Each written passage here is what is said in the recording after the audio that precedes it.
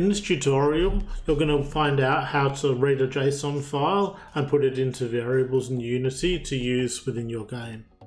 This is really useful because if you had, for example, a set of different characters in your game and you wanted them all to have different statistics, you could store them all in a JSON file and then read them in, and that way it makes it really easy for editing and testing to tweak different things like the amount of health of a character without having to work out where it is within your project. So let's get going. The first thing that we're going to need is our JSON file. I'm going to put this in the resources folder. I want it just to be a text file, so I'm going to show this in Explorer. I'm going to create a new text file and I'm going to call it JSON text. We'll edit that in Visual Studio, so we'll just leave that there for now. I also want to add a script, and let's just call it JSON Reader.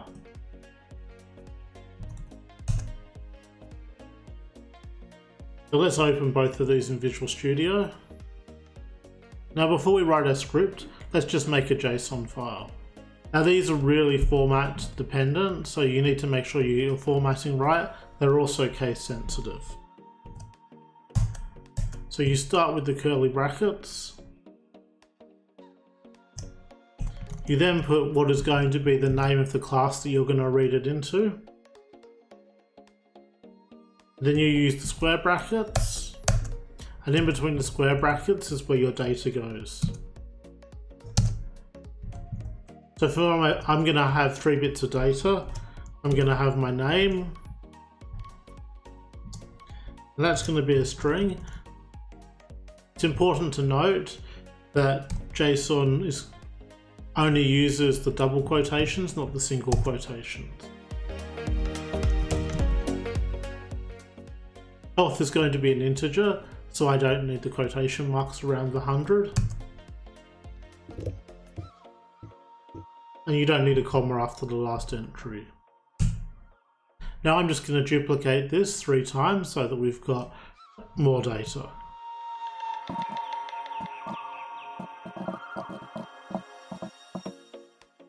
You also only need the comma if you've got another entry coming, so we'll delete that comma. And that's your completed JSON file. So let's save that. And let's go and write the reader. Now the first thing we'll need is simply a reference to that JSON file. Because it's inside our project, we'll just use text asset. Next up, we're going to have to create a class that has the name, the health and the manner in it. We're also going to want to use system serializable, and that will make it so that the JSON file reader can actually see all of the different fields.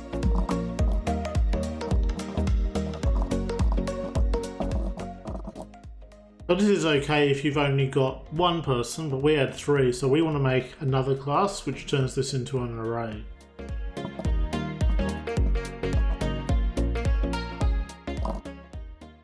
And you can see here we have an array of these. So now in this array we can store each of our different entries from the JSON file. Finally, we just need to make an instance of this class that we can use to read it into.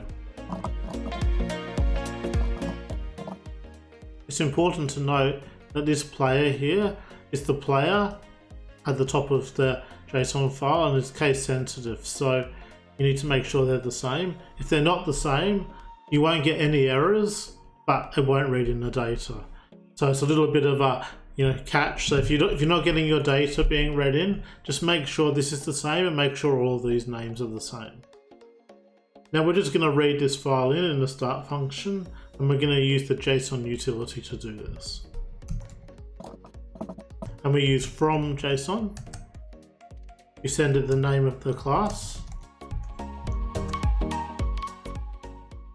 And it's asking for a string, and that string is our text asset. And remember, to get the string from a text asset, you have to use .text. Accidentally deleted the system.serializable here, so let's add that in. And now let's save this and go give it a test in Unity. I'm going to create an empty object. I'll drag my script over onto it. I'll drag our text asset into the appropriate place. And now you can see you've got your list of players, you've got no elements at the moment. Let's hit play. And you can see the 3 elements have come in.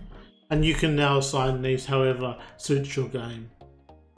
If you're looking to do more complicated things with JSON, there's a Newton asset that's inside the store, and it's only adds 300 kilobytes to your program, and it is more robust than the default one. But if you're just trying to do something simple, the default one is fine.